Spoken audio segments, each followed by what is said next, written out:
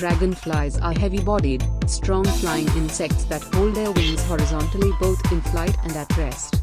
By contrast, damselflies, suborder Zygoptera, have slender bodies and fly more weakly. Most species fold their wings over the abdomen when stationary, and the eyes are well separated on the sides of the head.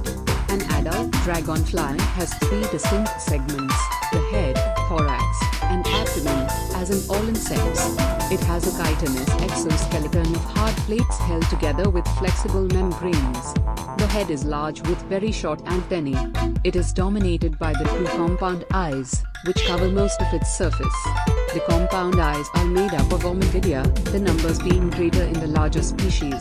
Our Asiana interrupter has 22,650 ommatidia of two varying sizes, 4,500 being large. The facets facing downward tend to be smaller.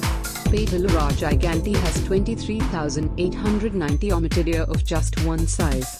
These facets provide complete vision in the frontal hemisphere of the dragonfly. The compound eyes meet at the top of the head, except in the Petalouridae and Gomphidae, as also in the genus bhfyp.